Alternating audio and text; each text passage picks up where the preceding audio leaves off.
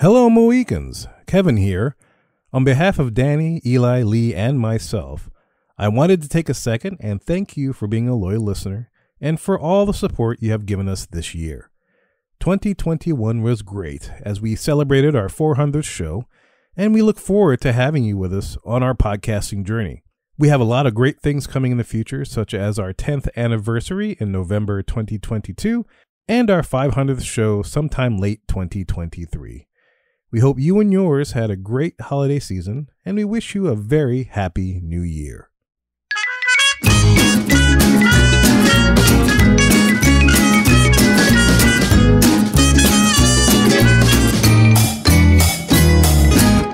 Jumbo Mohicans and new listeners, welcome to Magic Our Ways, Magical a-Musings podcast, coming to you straight from New Orleans, Louisiana, in the United States of America. On this episode, each of us will name 3 rides in Epcot over at Walt Disney World that we are okay with skipping.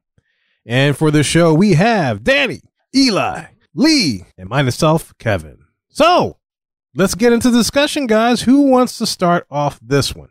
I'll start. You'll start. Eli's going to go. So these are definite opinion here. 3 rides in Epcot that you want to. What's your first one? What you got? I know for a fact. Attractions. I'm sorry. I should say attractions. Yes, I know for a fact this one has to go right up there at the top because I've only ridden it once in my lifetime, and that is Mission Space. That's on my list too. My list as well. Yes. Boom. That's why I went first. Yeah, that's a bingo. Yeah, bingo. 3 yes, we win. 2-1. Lee's got to have it too, right? I'll get to mine in a second, but yeah, it's on your list. Yeah, it's on there, and that's regardless of whether it's the green or the orange. All the colors. All the colors. I've never done the orange. I've only done the green, and that was enough to be like, all right, I don't need to do this again. I did it. I can say I did it. Maybe I like the orange if I tried it. I don't know. I mean, it doesn't spin the orange. I know that the very vicious one. Green. Thank you. Oh, the green is the bad one? Yes. Oh, never mind. Right? Isn't it? No, wait. Maybe I had the other way. I always feel like green is like go. It's the green go. I don't know. Well, we'll say spin version and non-spin version. I forget. I just remember. So spin version. Yeah. Okay. Spinderella version. All right. Well, look. So I remember I went with a group. Dana, I went a long time ago with a group of his family members, and one of his family members I remember went on it, and I didn't have a chance to go yet, and that person sold me on not going. He went on the hardcore Spinderella version, and he looked like he had been spun pretty good, and he wasn't putting down no good rap tracks, if you understand what I'm saying. And so I was like, ooh, I'm good. Like, that's the equivalent, like you hang out with some people and they eat something like, ooh, that didn't taste good. Here, you try it. Like, I was like, no, I'm good. It's like, damn, that smells. Here, smell this. Yeah, smell that. Yeah, I don't know if people do that, but I never went on it. And that, correct me if I'm wrong, that's like maybe 10 years ago, something like that happened. I don't remember if it was 10 years ago, but yeah, maybe. It was a long time ago, is my point. Long time ago. That impression stuck with me, and I never went on it. And then when I said, hey, maybe I'll try to see what it's like, I went on the non-spinner version.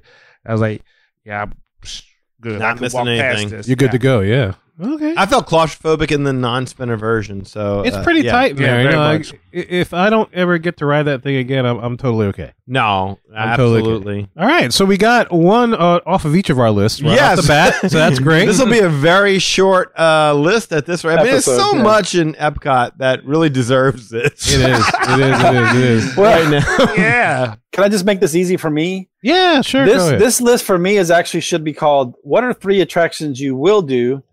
And then everything else, I could care less. I'm just going to walk around the World Showcase and eat my ass off. I'm with him. There you go. I want to do Soarin'. I want to do Test Track. I want to do Remy. Everything else I can skip. I can skip Figment. I can skip Living with the Land. Frozen Ever After. Care. Even Spaceship Earth.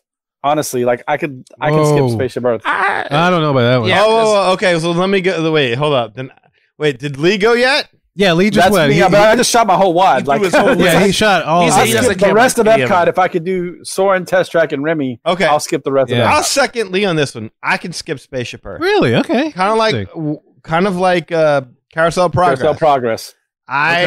Spaceship Earth has just never really resonated with me. Maybe it was because to me it was the most boring of the Future World rides. World of Motion was much funner. Yeah, to me. True. Yeah, it was fun. I enjoyed the dinosaurs in Universe of Energy. Universe of Energy. Great. I enjoyed Horizons. The what you call it? I enjoyed Seabase Alpha. Seabase Alpha. With the aqua. What do you call them? Aqualators. What do you call the hydrolators? Hydrolators. There you go. Oh, thank the you. hydrolators. The Kitchen Cabaret was amazing to me as a kid. When I was going back, I wanted to do all this. Epcot.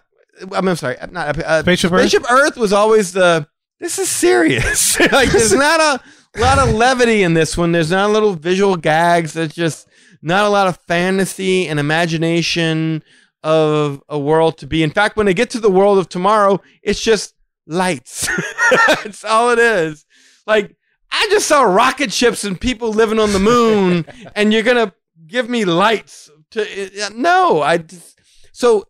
Even as a kid, Spaceship Earth, and I love the fact that it's the last holdover of original Epcot, but 100% with Lee on this one. It's not a must-do for me. If I skip it, I don't hate it. Not at all. Don't want to put that impression out there, but if I don't see it, you're okay, yeah. Yeah. You know, the scary part is, like, as you say that, there's rarely many lines for that. Now that I'm thinking about it, whenever you walk right in, it depends on when you go, man. Okay. Because it's like sometimes, because that's, I'll be honest, that's and it's probably more nostalgia for me, but it's one of the must-dos for me. Like when we last went, it's like I was a little upset that we couldn't get a chance to do it, but that was only because it was so busy at the time. And it all depends on when you catch it, you know? Sometimes it's super busy, sometimes you can just walk right on. But I think it's something that stuck with me as a favorite only because it's, when I went with my parents, it's usually the first thing that we rode. And so that might have something to do with the placement of my day, of when that ride came in my day, because everything followed after that probably got better, which, of course, to your point, yeah, absolutely it did. Those are more fun. There's a little more funny, definitely more education. But that was how I started my Epcot trip that morning. Was we got to the park, we went straight to the ball, and we did it. And I learned about communication, and that was it. I also feel like I would enjoy it more if they would clean it up. It's so dark. The audio is not great. It's hard to hear what they're saying. Like there's so much technology now. They don't even have to change it. Just like make the sound better. Brighten up some of the visuals as you're going through. Like let me actually see what's going on in some of the. Well, they can change. They can change the whole end thing for me. I mean, I don't really need to do the whole put my face on the cartoon and this is your future. Yeah. So, no, give me some more scenes. Give me something that tells me more about communication. Half the time you don't show up. Half the time your head was cut stupid. Yeah, it's never a good thing. I don't even stick around that little play area. Oh, I don't. Yeah, it used to be. I mean, it used to be different, but it did. It's all good, yeah. I mean, there was a lot that used to be great about Epcot, but I gotta admit, to me, Spaceship Earth was never. In fact, to me, it was like, man. The attraction is actually in the park icon. This should be the best attraction. And to me, like I said before, I don't, with the exception of not World of Wonders. Where was Body Wars? Wonders of Life. Wonders of Life. That one sucked.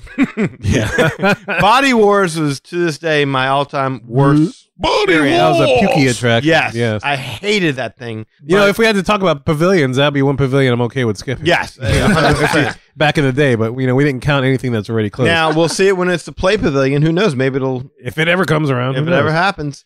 But I have absolutely no problem with it, and I think that's primarily because of that. It's because I'm like, y'all got rid of this, and but you kept that.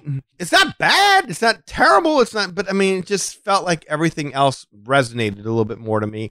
Everything else sparked the imagination a little bit more. Yeah, I could totally see that, and I think. To your point, a lot of why I like it is just because of our placement of the day in the day in which we did it. It's always first, so everything else just, I guess, went up from there. It's for sure. Like I loved World of Motion. I thought that was just a kick in the pants. Wonderful, humorous. It was so cool to see that traffic awesome. jam was. Yeah, that traffic jam was so full of details. It was amazing. Such a big scene. First time I went back in '92 when Kitchen Cabaret wasn't there, and I was telling my wife, then my girlfriend, I'm like, man, wait till you see this, wait till you see this. And we walk in there and it's Food Rocks. Food Rocks. And it's like cardboard cutouts of the characters that were once. I was so mad. Yeah, I can see that. Totally see that. Hey. All right. So Mission Space, knocked that off my list. What I'm going to contribute to this, and I could say this maybe for all of the movie attractions that are in Epcot, But I think this would be one that I'm totally okay with skipping. Like if the other ones, if I had to stand and watch it, I could bear it. But this one is like, I did it. I don't want to do it. And Lee was there for this one. And this is In the Land, Awesome Planet. I could skip that attraction. I went through it. I gave it a shot.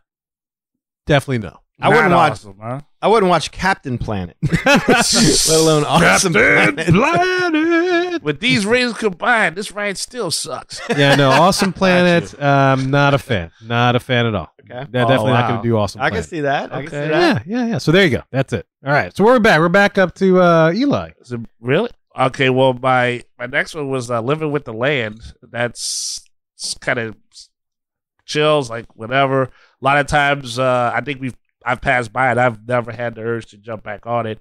I mean, unless you never had the urge to jump out and grab a cucumber. I was going to say, I've always had the urge to jump out of that boat and grab something. I was going to say eggplant. Oh well, go on. If you need me to cover you, then yeah, I'll go there with you. Hey, we went with Sean. That's what I was going to say. Like that was the most exciting time I ever went on that ride. Was when Sean. Sean was like, "Hey, let me just see what's going on." Sir, please don't stand on the vehicle. Exactly. I was like, man, even the person who told us to stop sounded sleepy. I mean, yeah, that's not something that I feel is a must do. Nothing really against it. I can walk past it. Yeah. No, that sounds good. That sounds good. Wow, I that one I don't agree with, but I can understand this.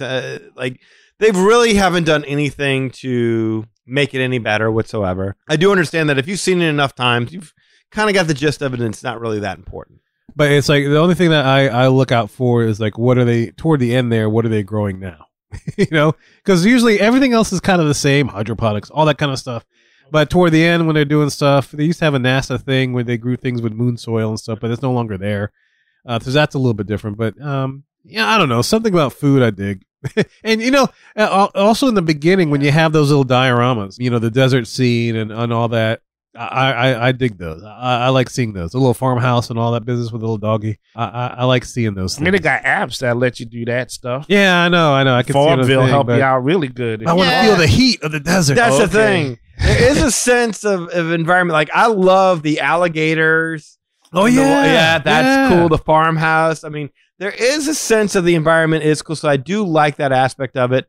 I always make it a point whenever we pass by you get to the seafood area, like when they have the fish and everything. The fish like in the tube and the tilapia. And all that? When you see all the tubes, and I'm always looking to see which tube is empty. Yeah, me too. You too? Because I'm like, no, I do the same thing. It's like, I wonder if I could. Maybe there's a shrimp in there. Yeah, I see a shrimp. They must have at the Garden Grill. Tilapia must be the special because there's no more tilapia. Time to grow more tilapia. Yeah, no, it's awesome. Yeah, but okay, cool, man. Very good, man. What about you, Lee? What's your? I guess we're on the final one now. I think Lee pretty much said it all. Oh yeah, you said everything. And I concur with every word he said. Well, he already did it. He already blew his load. I mean, you can just throw Frozen Ever After out there. I mean, I never got a chance to do Maelstrom, so that was my last one. I have nothing to compare it to, but I finally get to ride it, Frozen Ever After, and I'm like, oh, all right, well, that was nice. Telling, though. I'm not waiting 30, 45 minutes ever for this. Right, that's telling, though, right, for you, since you've never ridden Maelstrom, the original, but you're still willing to see, okay, I'm good with it. And that was the last one on my list. I'll just go ahead, and I don't mean to jump you, Danny, but go for it. That's the last one on my list, because it was Frozen Ever After. It's like, I would never do that. Yeah. I'm sorry, I was going to say, when Lee threw out the other names, he said, like, Test Track he would do. I was going to say I could skip Test Track only because of Radiator Springs in Disneyland is just so much smoother that. Sure. Yeah. Yeah, definitely. The problem is, though, we've already skipped all this stuff, so you have to do this stuff because that's all that's left. That's all that's left. There's a lot of food and drink to eat. I agree with what Eli just said there. Yeah, he's right because, I mean, really, the only reason you ride Test Track now is not for the actual ride experience itself. It's just for that one moment where you go fast outside. Yeah. I was going to further clarify is like if it was the original Test Track, probably must do for me. But since it's Test Track 2.0, yeah, I'm totally cool with skipping it. Unless I want to go in there and try to make the jankiest car ever, which is what we did. Last time we went, it was beautiful. But even still, it's not worth it for me, even if I wanted to make the most jankiest car ever in Test Track 2.0 lore. It's not enough for me to go in there and do it. Yeah, like what is your souvenir for making the jankiest car ever, though? It's not like you get like a reproduction of your janky car. That would be cool if they had like a 3D printer that would print it up and do that. Oh yeah, cool. We talked about that when we were after the modeler. Yeah. I don't know where it is, but I have to find it. But I got a driver's license for that car on there. I don't know where it went. but it's somewhere in we my got like stuff. a little like collector's card or something. Yeah, a little collector's card, driver's license thing on it. I meant to bring it, but I don't have it anyway. But yeah, so that's it. I've exhausted my list. So Danny, you're the last one. Do you have any other ones that? Yes, I do, because I mean, Spaceship Earth was really kind of an honorable mention for me because I do it, but I was kind of concurring with Lee, and I do consider that something that I could skip. I mean, technically, there, like Lee said, there's a lot of this stuff that you can skip. So I'll do this. I'll count Spaceship Earth as one of them because I went long on that, but I will say to what you said before. You talked about Awesome Planet. How about any Epcot movie whatsoever? That's fair. I'll scorch the earth. Any one of them. Oh, Canada with Martin Short. No, I'm good. The China one. China. Any of them. Good with skipping them all. Yeah, and to be fair, even though I singled out Awesome Planet and I didn't mention the other ones, to be fair, I would probably do the same. I say the same thing. And I haven't been in one of those in years. And every time I go, I'm always like, I should really go sit in one of those. I wonder what it's like now. I haven't. I missed completely Martin Short. I don't even see the original Martin Short one. I know they revamped it, but I completely missed that one, so I don't even know what that was like. But whatever. Yeah, even the Disney and Pixar short film stuff. I saw it one time, and I'm like, all right, I own all this stuff. I'm not seeing anything new there. I'll give you one that also could be thrown into this mix as well. I'd be curious to see what the thoughts are in this one. American Adventure. You know, I was just thinking about that. You know, when you're talking about theaters, I'm like, what about American Adventure? I always want to do it, but I never prioritize doing it. I would love to see it, and I think it's only because of the mystique of the War Wagon thing. You know, I think it's a nostalgia thing, kind of like Carousel. But I haven't seen it in a long time. Now, you know what? One thing in American Adventure I would see, and that is the Voices of Liberty. You know, one of the premier vocal groups on property. And so that's something I would miss, but I wouldn't venture upstairs to go see their show. I would just go in there, see them perform, and then I'm done. I can move on to the next thing. I remember seeing it as a kid, and then I remember every time I went back, I never felt the need to do it again. And I think when I went back one time, and it was just the two of us, we went to go see it again, and I'm like, okay, because this was like right after 9/11 or something like that. Not right after, but after that, and they had revamped a couple things. You know, it felt like you know what it feels like? You know, like when you watch the Hall of Presidents, in the first half of the Hall of Presidents, or maybe more, is a video presentation, and then the last half is the actual animatronics. It felt like, what would we do if we took the first half of the Hall of Presidents and make that into some sort of a animatronic show? And that's kind of what it felt like. Like, it just, I don't know, it's just not uplifting to me in the way that it should be. It's cool. The animatronics are cool. The technology behind it is cool. But there's a magic that's missing. There's a spark that's just missing from that show that I mean, even hardcore fans, I just don't hear. Like, you know what I really love is that American Adventure show. You know, I tell you what, out of that show, I like the song. I don't know why. Every time I just get a little, you know, the America spread your golden wings kind of thing, and not the stripper, but that I'm about to say that's the best song to come out to. Is absolutely. But that's about it. I think it's more nostalgia for me because I remember that was it. And you know, yeah, I could see that though. I could totally see that though. So yeah, that's kind of an honorable mention. I could take Spaceship Earth and I could take American Adventure and offend a bunch of different people by flip-flopping them. That could be a third easily. Mission Space is really I mean, my God, it is a standout. Yeah, when Stacy can't even say, there's no memorable Stacy line about Mission Space. Is there? You're gonna spin. You're gonna hurl. Two little spinners over here. I don't think she's ever said that. New pretzels and beer on the ground. Spinning or non-spinning? On the ground. Out your mouth. Out your mouth. On the floor. Yes. Because you puked. Because that's right. That's right. Because you went to space and got sick. That's right. Yeah. Moon rocks are somewhere else and living with the land. And people get offended when I say things like, well, you know, you could probably skip Epcot. You know, like on a Walt Disney World trip. Like, people don't think that's good advice, or they get offended by that. Like, oh, you can't skip Epcot. It's like, you kind of can. And nowadays you can. Yeah. Nowadays you can, especially right now. I would agree with that. Epcot is what studio? It's a half-day park. I mean, you got Remy's hit there now, so that's good. The new Guardians of the Galaxy coming online, so that's going to help. But there's so much construction and stuff, you know? Yeah, that was terrible when we went there last time. Like, go this way. This is diverted that way. Yeah, it's a mess right now. And so it's like, if you want to deal with that, great. But if there's one park you had to skip, that would be it. You know, is that safe for all of us to agree? That's fair. Right now, currently. Right now, yes, currently. That you have, yes. Yeah. I mean, let me put it like this. It's kind of like half my day would be spent in the first half of my day would be spent in Hollywood Studios, and the second half of my day would be spent in Epcot. I can see that. The end, I'd close out my day, and the pavilions in Epcot.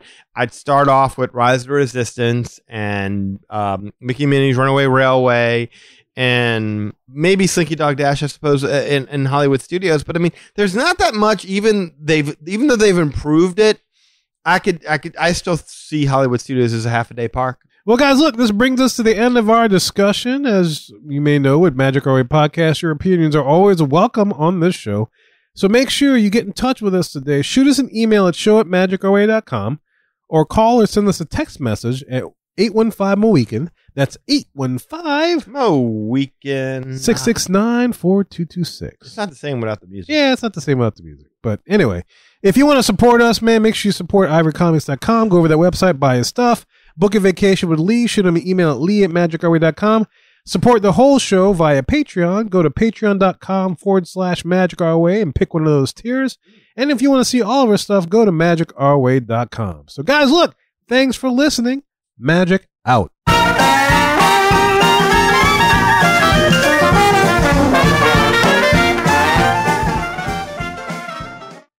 Hey, this is Kevin from the Magic Our Way Podcast. When Calgon can't take me away, Mad Hatter Radio will.